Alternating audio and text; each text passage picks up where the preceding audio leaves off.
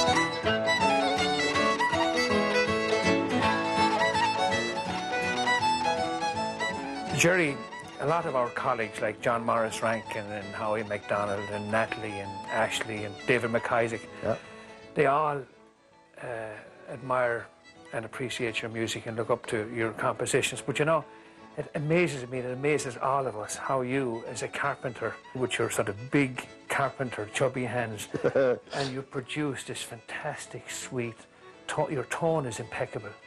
And I study you closely at times, and I can't figure out how, when you've played in my kitchen a few times, and I just hear these notes, but I don't see you making, you're very gentle the way you play, very soft for a big man.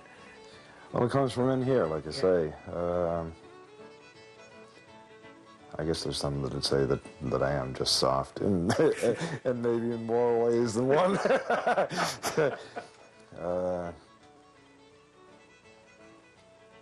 I think it's music that doesn't have to be rough.